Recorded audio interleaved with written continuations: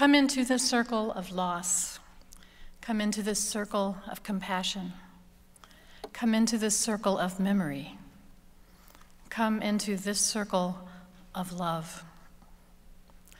We mourn the death of Forrest Swall, who's no longer with us in the flesh, but his spirit dwells in our minds, our hearts, and in the way his deeds shaped our common world. Our loss, the hurt that we feel, our reaching out to one another, do not close that circle, but open it to all our brothers and sisters and friends. We're gathered into the sacred circle of humanity through the one fate that shapes our lives and through the grief that death always brings. There's a mysterious power that animates every living thing, a mysterious power that sustains what we call life.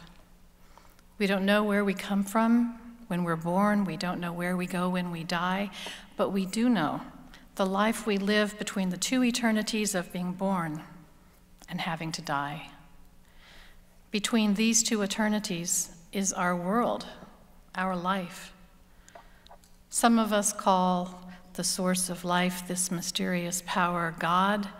Some of us prefer another name, eternal being or creative force or spirit of life, or perhaps simply love. Some of us don't know what to call this mysterious power, for all names seem somehow inadequate. Yet we feel this mysterious power at the center of our unique beings. We experience it through the changes of our individual lives. We see and sense it at work in the life and in the changes of every living being. Like a flame passing from candle to candle, this mysterious power passes from being to being and from generation to generation. This mysterious power is the unity of all creation, past, present, and future. There is a mysterious power that animates every living thing, a mysterious power that sustains life through the unending cycles of the generations. In honor of this mysterious power, we light this flaming chalice, the symbol of the Unitarian Universalist faith.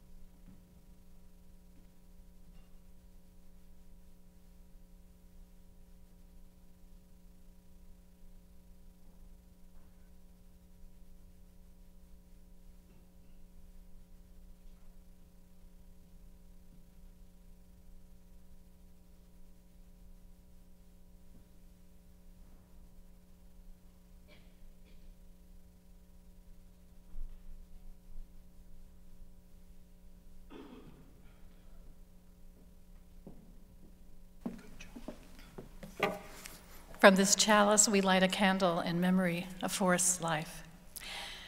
Let this flame symbolize all human life, as well as life itself. It's a fragile flame, and it can be extinguished by the vagaries of a gust of air, one of the guises of fate. But even if fate does not end the life unexpectedly, the burning flame will eventually consume the candle. A candle has its allotted span to burn. So a human life has its allotted span of years to live. Yet while it burns for a short span or a long span of life, it radiates heat and light. And flame kindles flame, life begets life. The glow and heat, the passion of life, are passed on. So long after the candle is extinguished or consumed, the fire of life and love still burns. A human life also continues in the lives of those it has both engendered and influenced.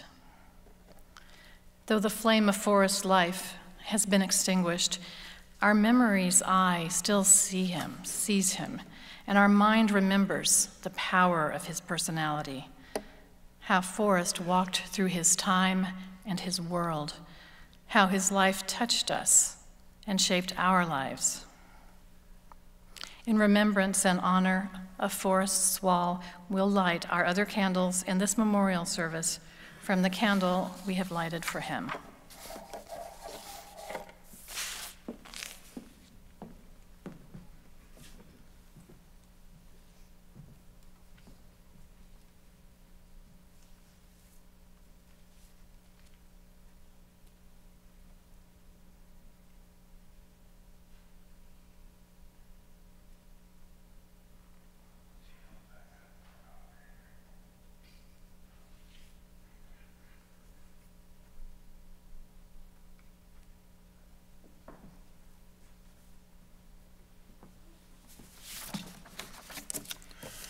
This is a tribute written by Marion Swall, Ode to Donna and Forrest.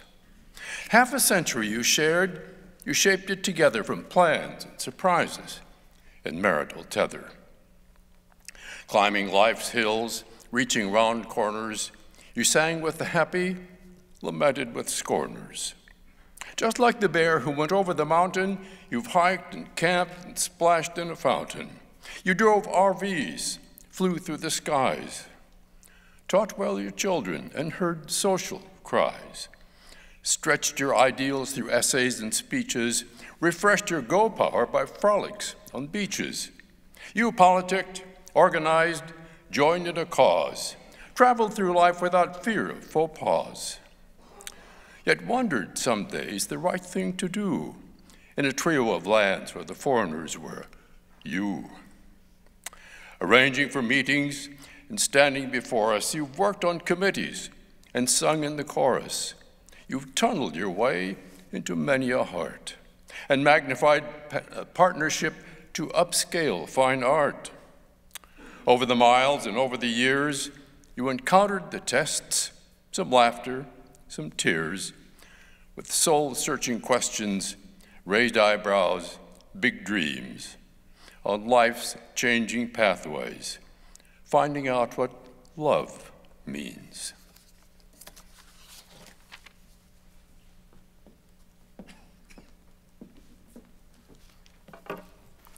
We light this candle to acknowledge those who loved Forrest the most and feel his death most grievously. We especially remember Donna Swall, his beloved wife, their son Ron and his partner Jackie, daughter Tara and daughter-in-law Casey, daughter Maria and son-in-law Doug, grandson Ben, and Forrest's siblings Dale, Anita, and Nadine.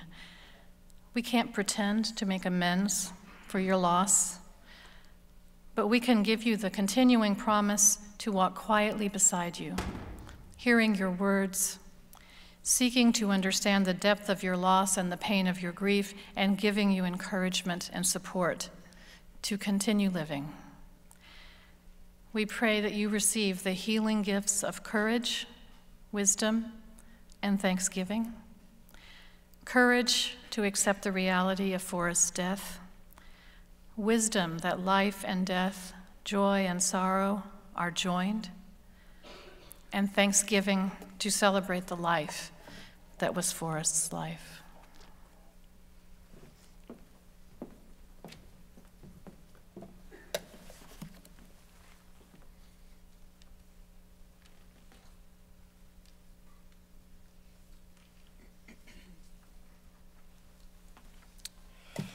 So, I am Ben. Forrest's grandson. I call him grandfather all the time.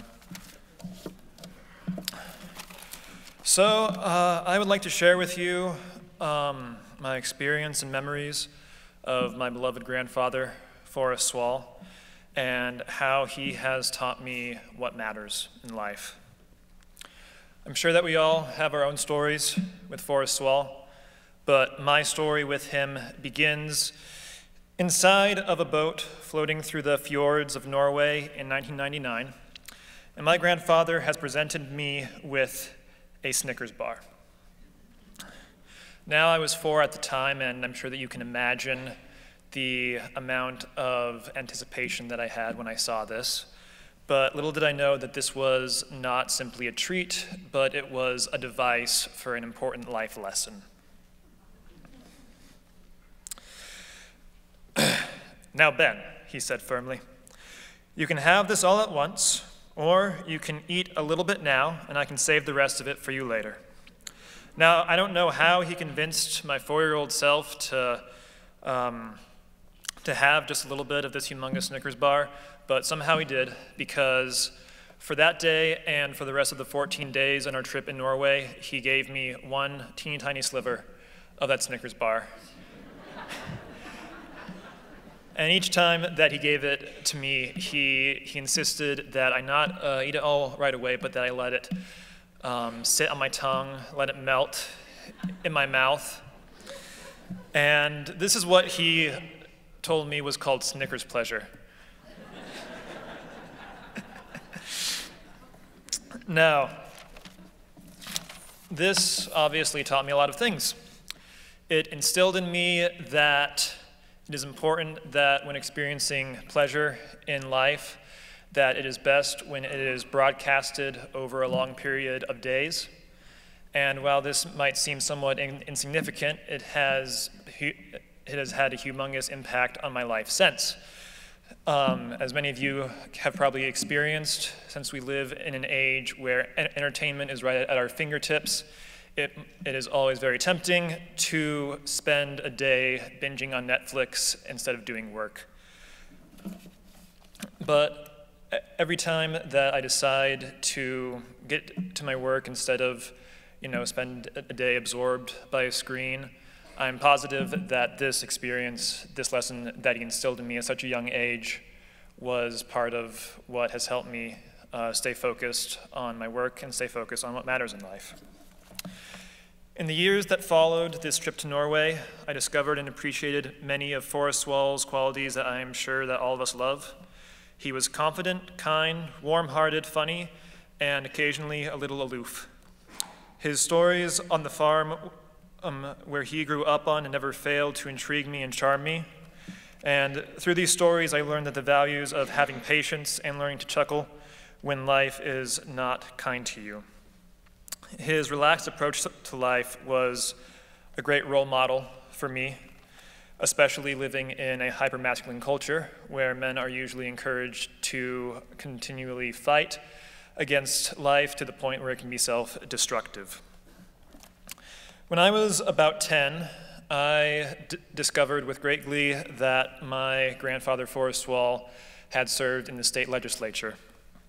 At the time, since I was about 10, I could not fully appreciate the work that he did as a representative of Kansas.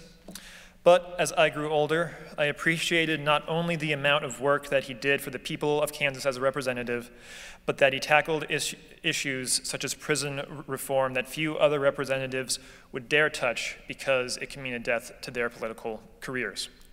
Now, I don't know how much of my grandfather's involvement in reforming a broken prison system made it difficult for him to win the next election. But this was inspiring because you could tell that he was never in Congress to be a politician. He was there to be an agent of change. And through my older life, I discovered that even after his time as a representative, after his time as a professor of social work, that he continued to be an agent of change until the very end. I remember the moment that I realized just this, that how much he cared about helping other people. This happened when I saw him speak to the Social Action Committee at the Unitarian Fellowship. Though he might have been talking to a room of about 30 people at best, he spoke about the issues with such conviction and importance that he might have been speaking on the floor of the legislature. This showed me that he was just as passionate about change in retirement as he was helping people, as he was when helping people was his job. Some of my last memories of my grandfather were him making calls to several people, gathering donations for organizations like Just Food and the Food Bank. And I also remember opening his laptop just a few days after he passed away, and I saw an unfinished letter advocating for Just Food that he had written.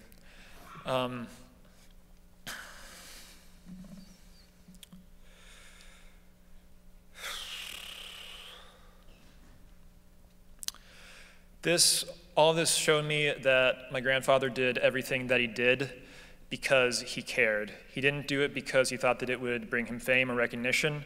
He served people because it gave him great energy, and he served people because that was what genuinely made him happy.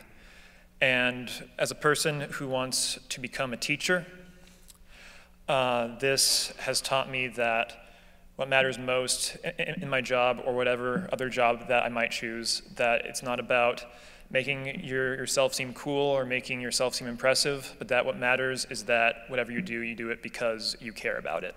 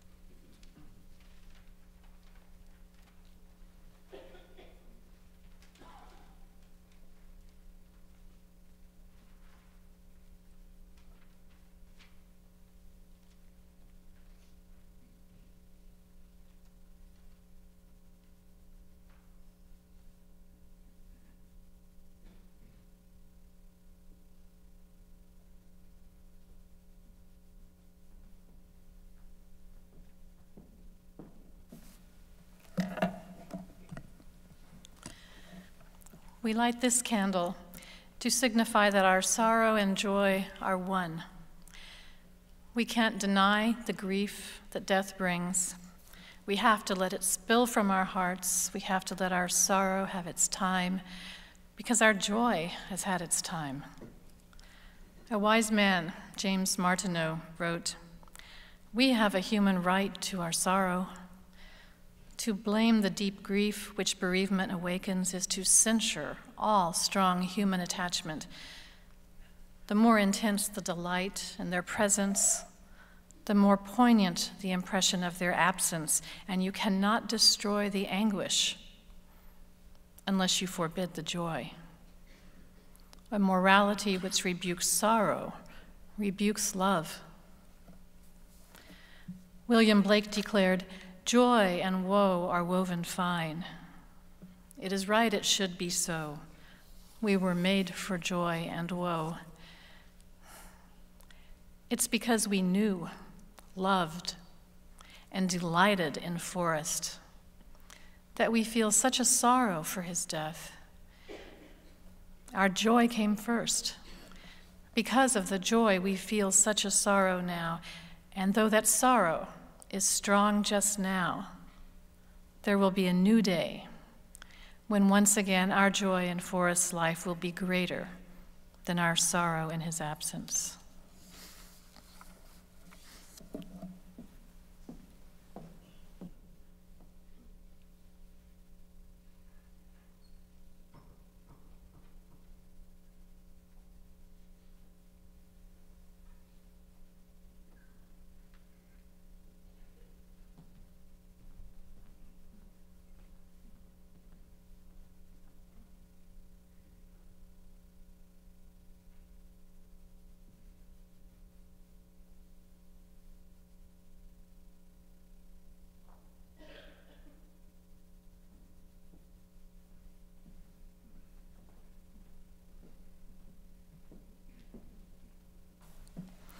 We light this candle to signify the community that we create.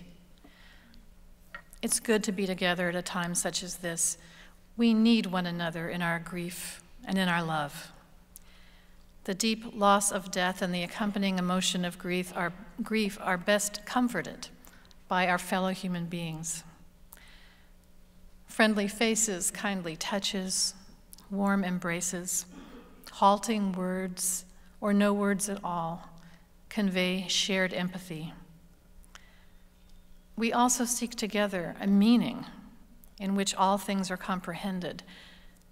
Death has a strange way of sorting out the essentials of life and living, and we see clearly through our tears what really matters. Family and the extended family that includes friends are things that really matter. It is good, right, and fitting in the face of death that we have come together today to remember the person that Forrest was, to mourn his death while celebrating his life, to seek a meaning in which all things are comprehended, to find each other to receive comfort, and also, as each is able, to give comfort.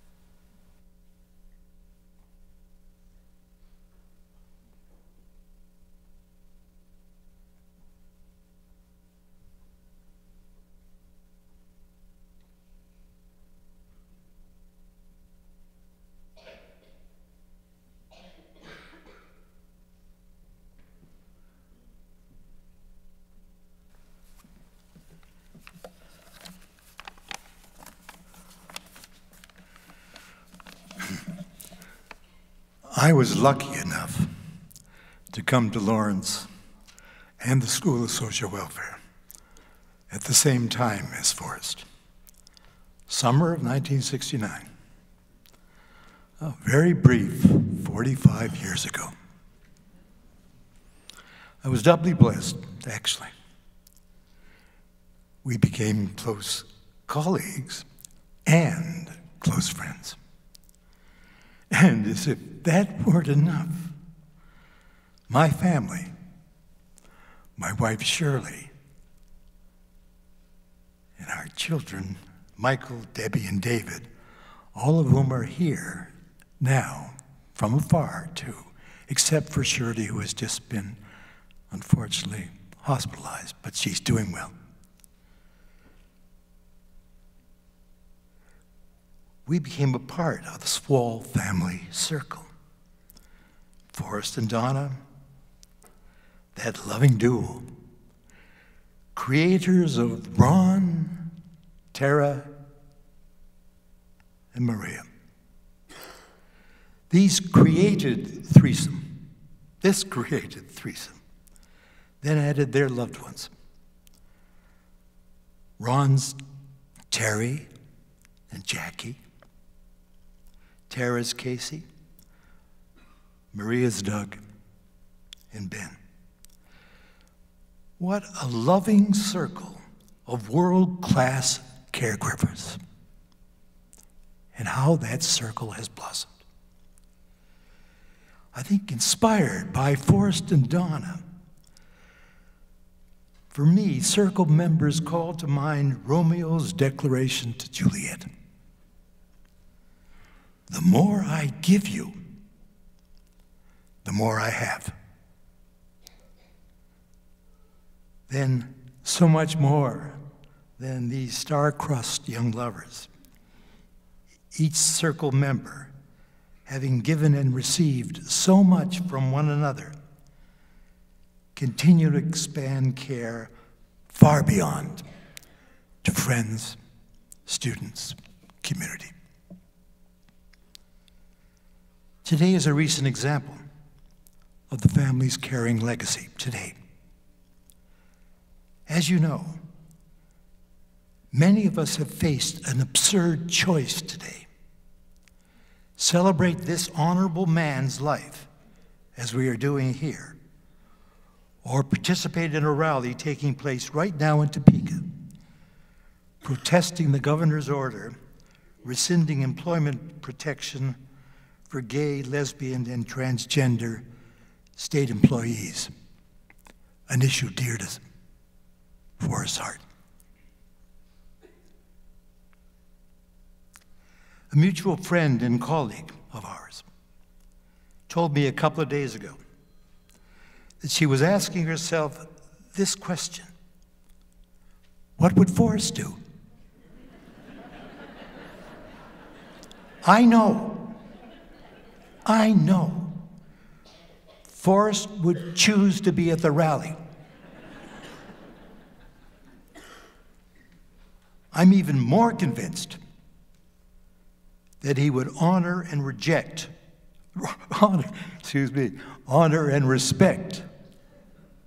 those who chose to be here, you and me here. Why do I know? That's the Forrest way. Who has ever heard Forrest disrespect anyone? Who? Who has ever heard Forrest devalue differing points of view? Who has ever seen Forrest not relishing communal celebration? As many of us know, Forrest, for the last many years, has been a devoted caregiver for his beloved Donna. During his closing days, he struggled, sometimes coherently, sometimes not, to tell me his concerns about what is happening, what's going on. Not surprisingly, I found out he was not talking about himself. He knew he was dying. He was talking about Donna.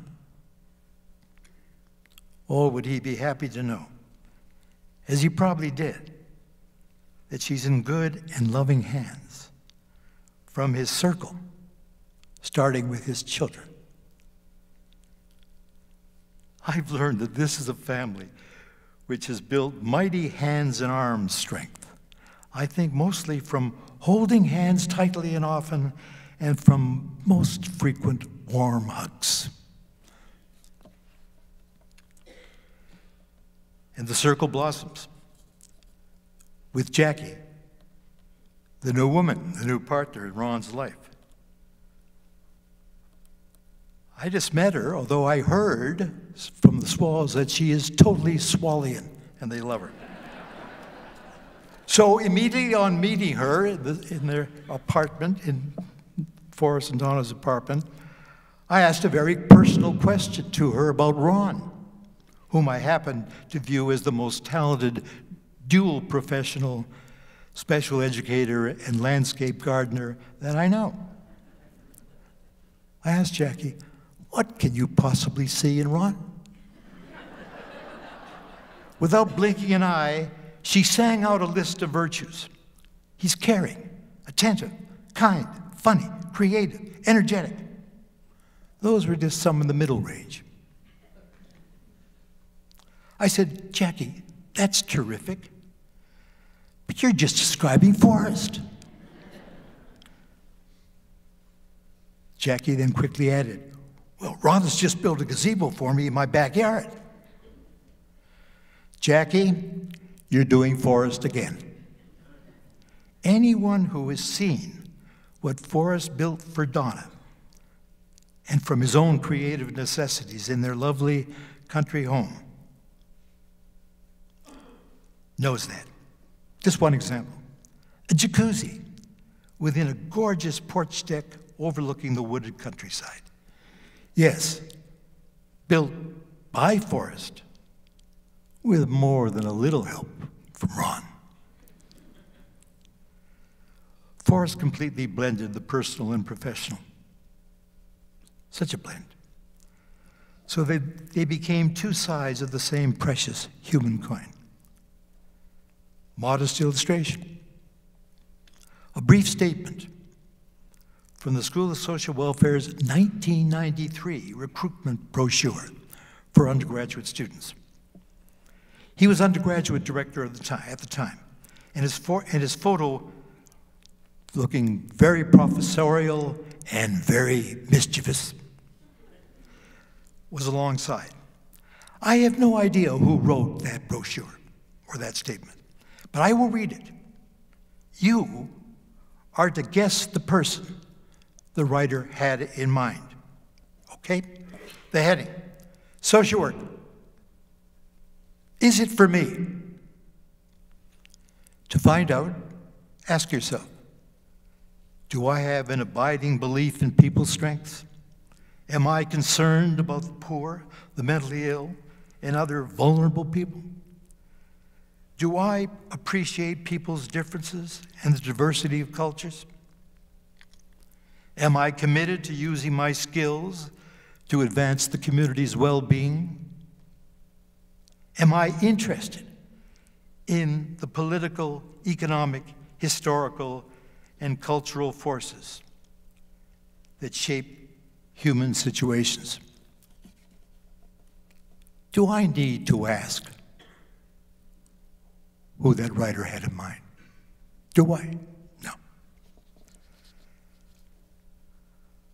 But I should take care to celebrate Forrest without myth or exaggeration.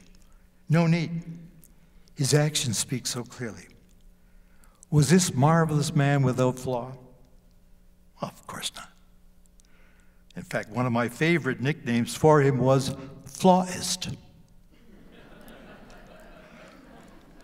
Was this man of high purpose and seriousness also a low-down humorist and belly laughter of epic proportions? Did this hard-working, disciplined battler against injustice almost always run late? Was his desk and garage a massive mess? Oh, yes. So much so, these contradictions, endearing ones. When Donna and Forrest asked me to speak at their 50th wedding anniversary about 10 years ago, I issued a challenge to myself.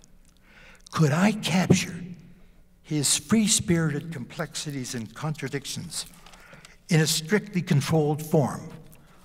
A 5-line limerick. You know that 5 lines with, it's 5 lines only, 1 and 2 rhyme. You know the way it goes. Here, I did a warm-up, an easy, silly warm-up to illustrate the form. When young and fabulous Forrest Swall wore a newspaper tunic to a fancy dress ball, the newspaper caught fire and burned the entire front page, sporting section, and all. Then I went on, encouraged by that simple thing, to attempt the real Limerick tribute. And here's what I wrote. I worked on the Swall Limerick night after night, not able to get the verse to come out just right. When asked why this was, I said it must be because I tried to cram decades of memorable years into the last line, which refused to conform with the Limerick norm. And so I tried, and the more I tried, the more I cried. And was this cramming maddening? You have no idea. There can be no boxing in of this good man, a boundless spirit and joy. I will miss him for the rest of my days. I know this because I will remember him forever. Remember what I'm missing. I'm sure I will tear up for this brother of mine on occasion. I am also sure, more sure, smiles will come naturally and so often. He was, after all, Forrest Swall, a man of joy. Hey, could Beethoven have had Forrest in mind while composing his ode to joy?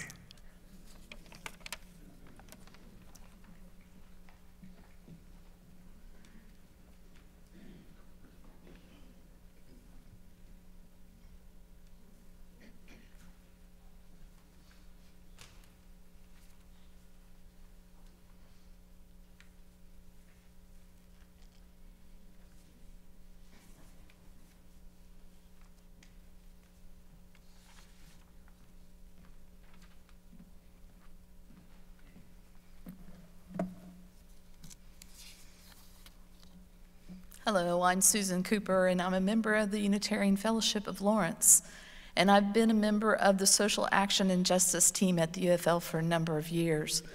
This past January, actually, the team chose me as the chair to fill the position that Forrest's passing opened up. As Mr. Garfield mentioned, this week, our courage in the face of injustice has indeed been very challenging. He mentioned that Tuesday, the governor of the state of Kansas, by executive order, rescinded protection for state employees against discrimination based on sexual orientation and gender identity. Today at noon, concerned citizens led by Planting Peace, Kansas Equality, and other key organizations gathered on the steps of the Capitol building in Topeka to protest this obscene action. We have word that at the protest, Forrest was lifted up by speakers as a fine statesman and a terrific advocate. And I agree. If he were here, he would have been in the heart of the crowd, proudly wearing his Standing on the Side of Love t-shirt. I trust that he knows that I and so many others of us are pledging to keep up the hard work in his absence. Now, I first met Forrest back in 98 or 99. We couldn't remember when we talked about it, right when it was. I was a graduate student in sociology at KU, and as part of the student organization Queers and Allies, I had volunteered to be on a panel sponsored by their Speakers Bureau. I was pretty quickly brought to the task. Donna and Forrest were key individuals of PFLAG of Topeka and Lawrence. And that year, for the first time, the Lawrence Public Schools sponsored a session for teachers where they discussed issues of LGBT students. I was on that panel with about 5 others, and Forrest moderated the panel. That was the first time I'd ever spoken openly of my own experience of coming out in high school. But most importantly, it was the first time I ever received such eloquent affirmation from a man of Forrest's stature. While I re-met Forrest several times over the years after that, including at the commitment ceremony of my cousin and her partner at the UFL, it wasn't until like 10 years later, in 2008, that my partner Lisa and I joined the fellowship. I was thrilled to learn that Forrest was the chairperson of the Social Action and Justice team, but it wasn't long before he had completely hooked me into deeper involvement than I had ever imagined. I felt like I was actually taking part in the most intensive internship I'd ever seen. We researched and presented positions to the UFL, to the Lawrence City Commission, and to the legislative bodies in Topeka.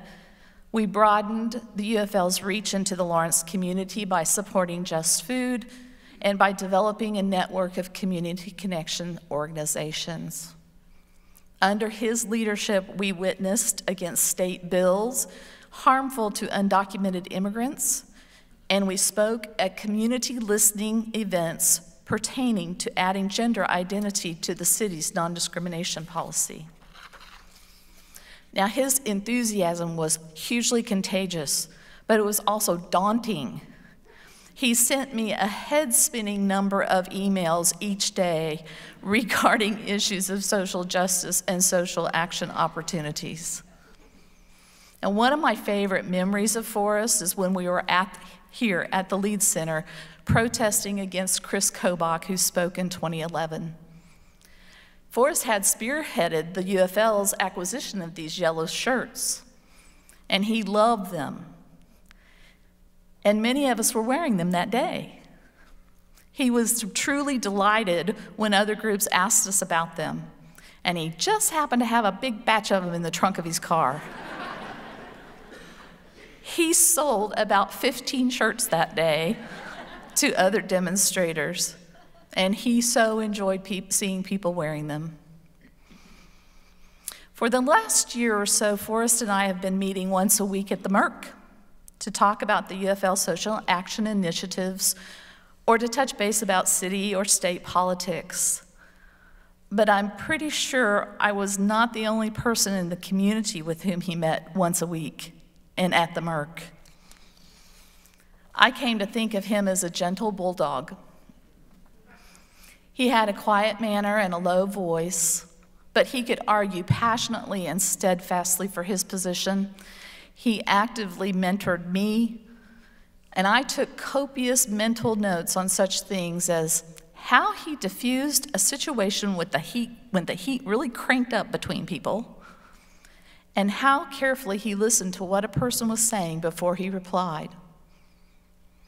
Over these years of working with him, I was blessed to get to know him also as a friend.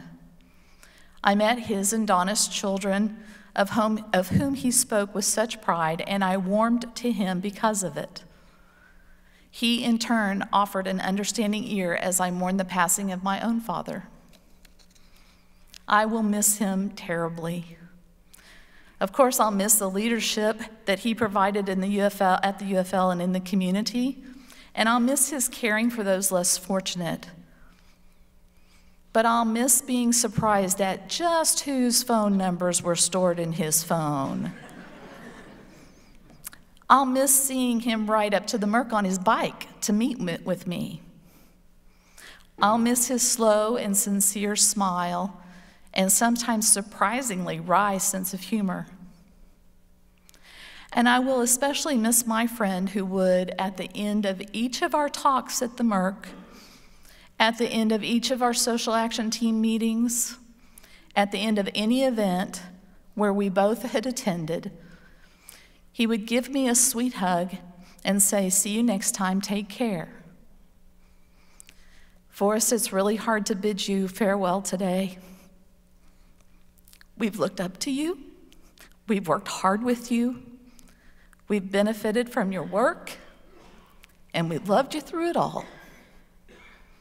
I promise you that we will continue the good fight against social injustice to the best of our abilities, knowing that none of us can ever really take his place.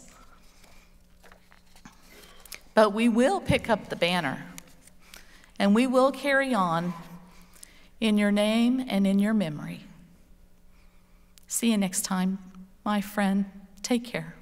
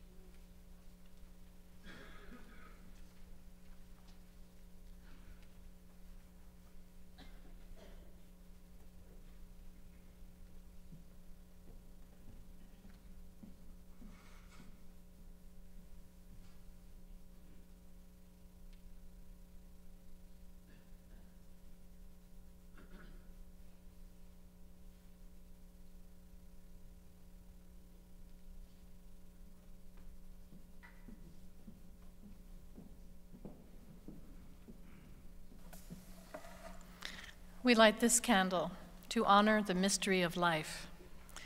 William Shakespeare wrote, "We are such stuff as dreams are made of, and our life is rounded with a sleep." In awe and wonder, our thoughts leap from understanding to understanding about a human life and the double mystery of where we come from when we are born and where we go when we die. This is a time for each of us to find the quiet center and meditate, to gather our individual feelings and thoughts, to meditate upon the meaning of this occasion, to offer a private and final farewell, to lift up a prayer, to remember the person that Forrest was and to acknowledge how he lives on in us. With the sounds of crystal bowls, we enter this time of personal reflection, meditation, and prayer.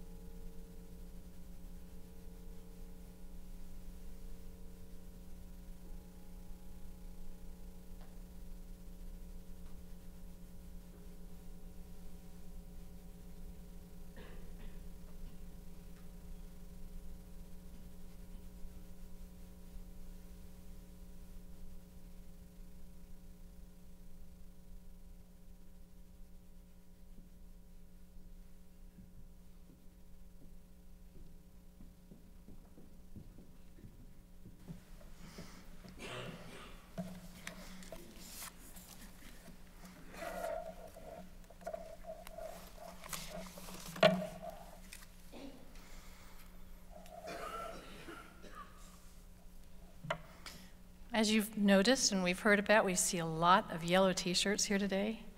They say, "Standing on the side of love," because that's the slogan for an interfaith public advocacy campaign that seeks to harness the power of love to end oppression.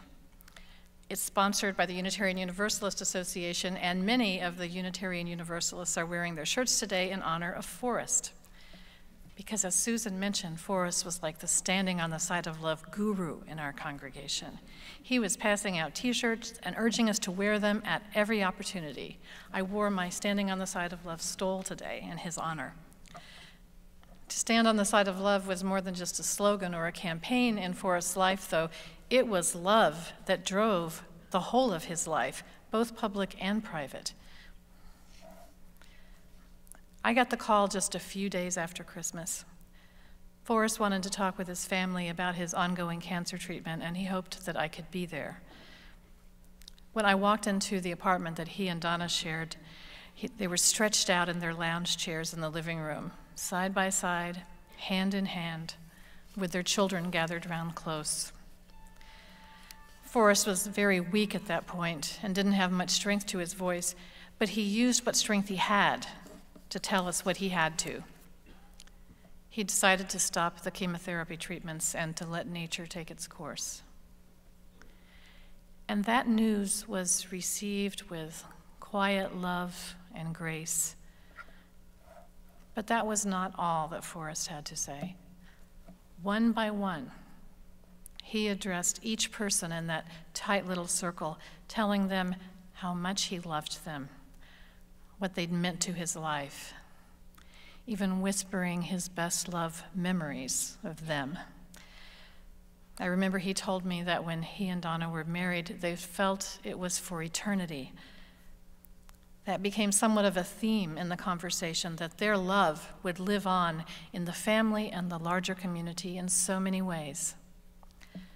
And then one by one, each family member told Forrest everything he'd meant to them. It felt unplanned, spontaneous to me, but I wonder if Forrest had meant for it to happen exactly as it did. I loved the story of how Donna and Forrest met. Donna was engaged to another young man at the time, and her family didn't approve, so they broke up, which is when Forrest moved on in. They were at Graceland College together, but Forrest knew he was about to be drafted, so he asked a young teenager he'd met, a boy named Ronald, if it would be all right if he wrote to look up Donna Stearns and ask if it would be all right if he wrote to her. Well, Ronald agreed to this plan, and somewhat later at a prayer meeting, he turned to the young woman sitting next to him and said, "Excuse me, do you know Donna Stearns?" "I'm Donna Stearns," she said. And yes, it was okay for Forrest to write. It seems that Forrest continued to favor the slightly indirect approach at a later visit after he'd hitchhiked from Georgia to Seattle to see Donna. He asked, "What would you say if I were to ask you to marry me?" And Donna replied, "Well, if you were to ask me, I'd probably say yes." That was the right answer. All his life, Forrest cherished memories of his childhood working on the family farm with his father and brothers. He loved hard physical labor, and he passed that love on to Ron, who remembers that there were at least 3 foundations that Forrest dug out by hand to deal with leaks, that he planted tree after tree at their home in Lawrence, delighted in scattering the daffodil buds every year and watching the flowers pop up in the spring. This was work that Forrest usually did alone, because that was the time for him to think his thoughts. And it was work that had tangible, visible results that provided a real feeling of accomplishment. So much of Forrest's work in the community relied on his profound faith that someday it would make a difference, even if he wasn't there to see it. As I listened to the family stories the other day, I was struck by the way Forrest supported and empowered his children in a way that many parents don't. When the children were old enough to stay home from school, they'd sometimes bicker, as kids often do, and they'd call Donna or Forrest at work to let them know who had done what to whom and what were their parents going to do about it, which was frustrating for the parents because from work they couldn't do anything about it. And then Forrest had the idea of holding family meetings in the evening. And he told them, if something happens during the day and you want to talk about it, don't call. Just bring it up later and we'll talk about it together at the family meeting. In a richly metaphorical way, Forrest empowered his children when, as little kids, he let them share the traveling process by teaching them to drive. He taught them how to steer. He set up a box in between the two seats of the van and let them work the gears and doing loops in the park. He taught them how to meet challenges, driving challenges. Forrest could pull off a perfect 3-point parallel parking job in a space with only inches to spare. That's a skill that Tara later enjoyed showing off in Los Angeles. Maybe one of the most interesting quotes that I've heard attributed to Forrest was, "Everything I ever needed to know, I learned from my cows."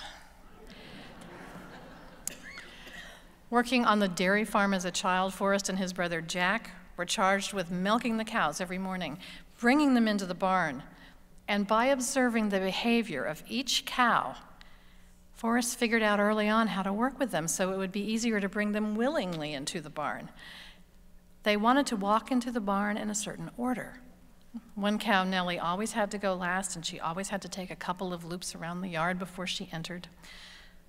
Forrest learned that you could try to force the cows to do it your way to be more efficient, but then it was harder to get the milk. And if you were anxious, they'd sense it, and it would be harder to get them to cooperate. But if you tried to understand what they wanted and met their needs, then everyone was happy.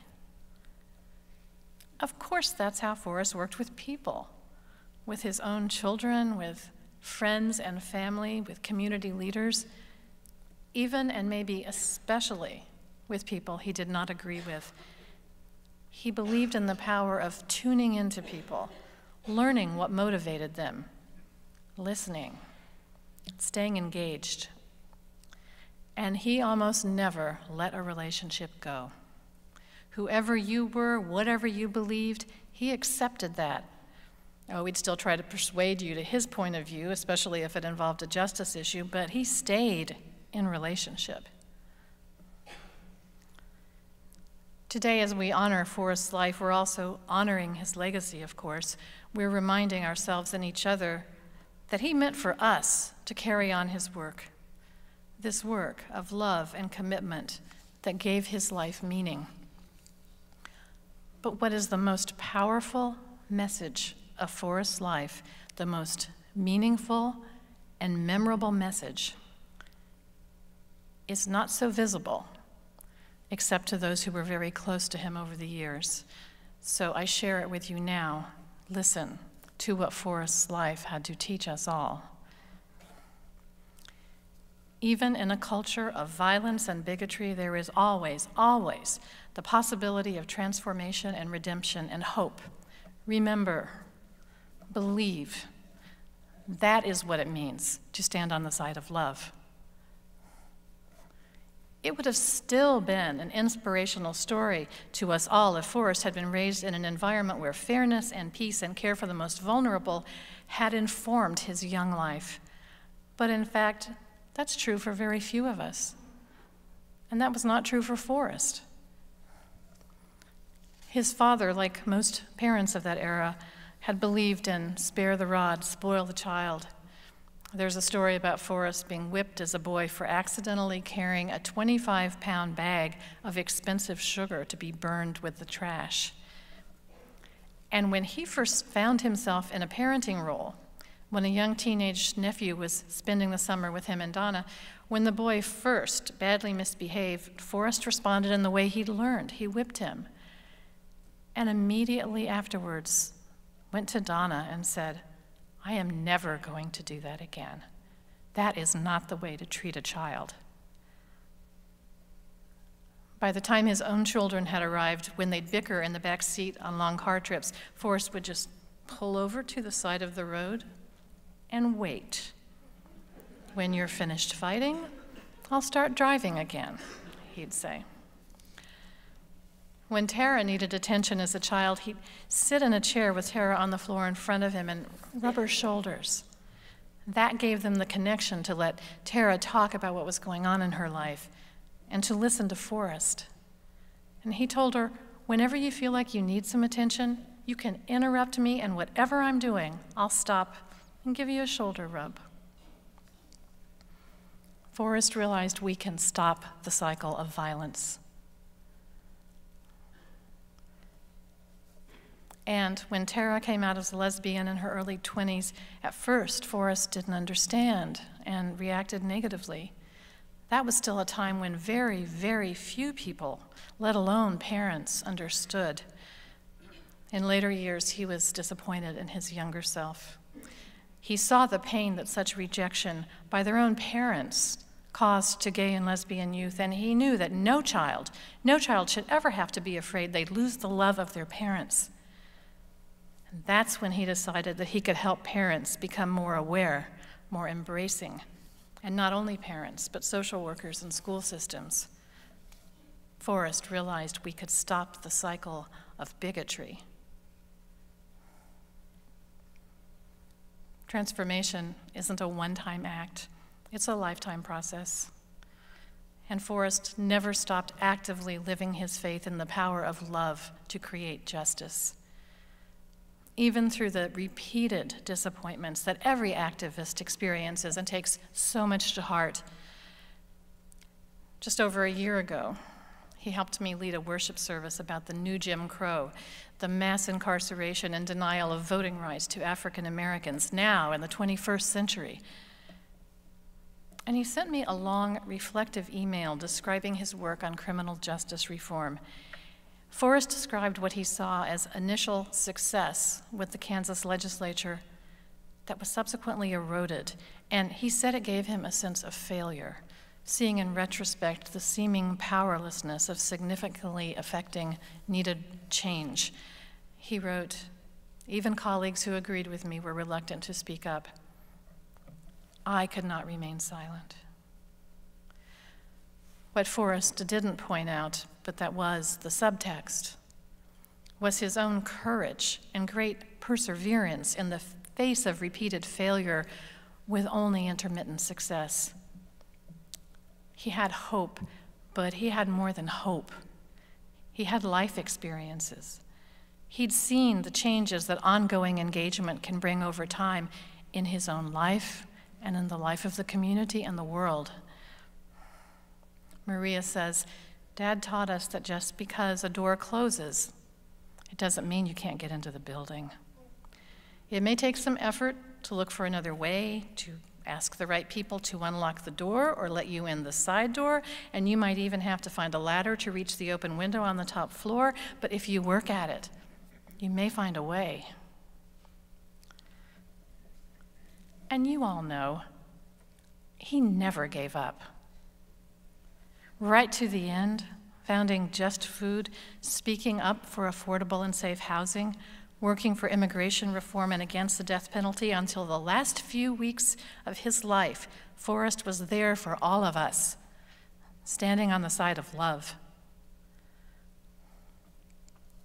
And so I leave you with this image, beautiful in itself, powerful in its symbolism. A little over a year ago, November 2013, after 29 years together as a committed couple, Tara and Casey are legally married in California.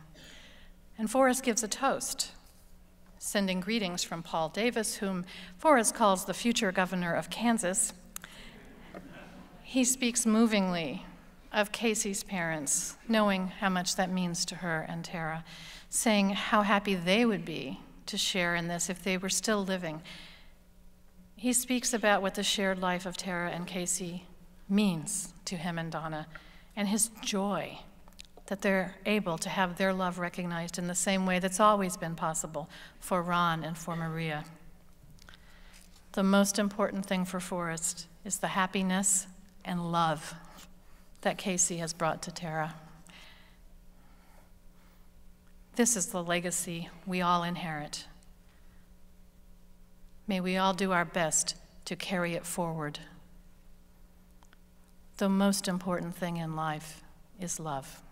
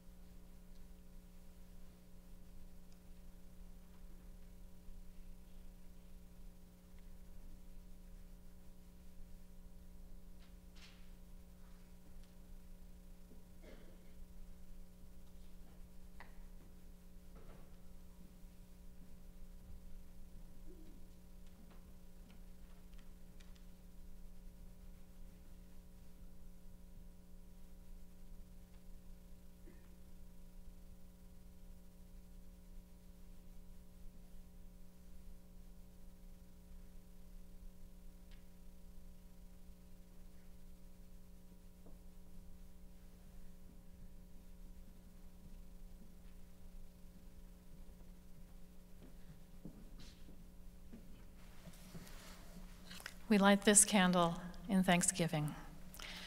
We're thankful for the gifts of life, even though our individual lives are rounded by a sleep. We're thankful for Forrest's life. We're glad to have seen Forrest's face, to have been influenced by his personality and his ways, to have loved him, and to have been loved by him in return. Forrest's deeds continue to influence those he touched and our larger world, for we're all woven into one tapestry. We're thankful that time lessens and memories heal the grief we feel at death, bringing ever deeper understandings and a more loving acceptance of the one who has died. We're thankful for the comfort we give one another, which has grown among us during this time. We're thankful that love and life continue, passing from generation to generation. We're thankful for the love that never dies. It's true that love bears all things, believes all things, hopes all things, endures all things. Love never ends.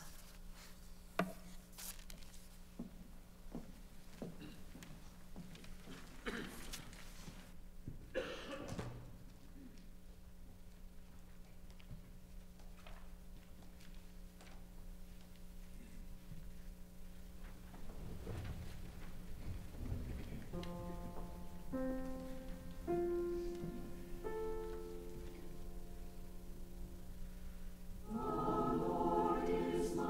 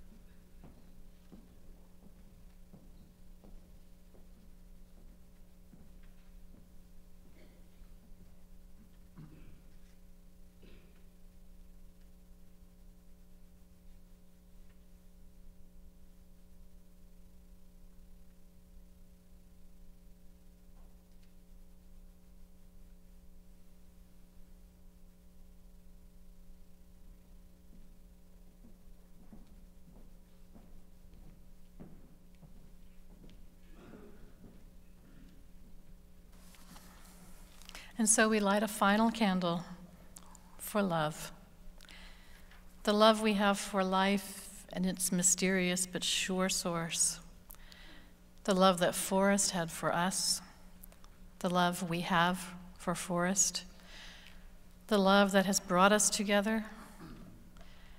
In the spirit of this love, we say our goodbye to Forrest.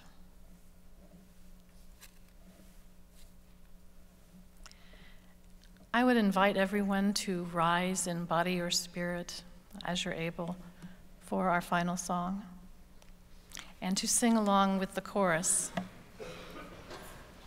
which will be printed on the screen.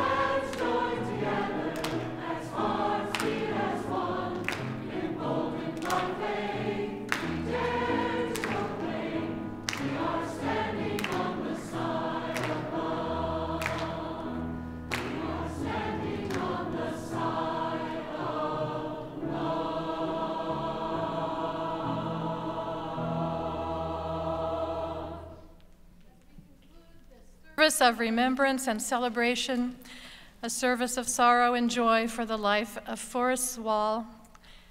We will extinguish Forrest's candle, but as we do, we see that the candle of life still burns, as do the candles of community, thanksgiving, love, that we have lighted from Forrest's flame. And this is our benediction. Spirit of life, be with us, giving us the peace of acceptance and understanding, and the assurance in those things that never die, those things that pass from person to person through the generations into eternity, especially love. In the spirit of love we have gathered. In the spirit of love we depart.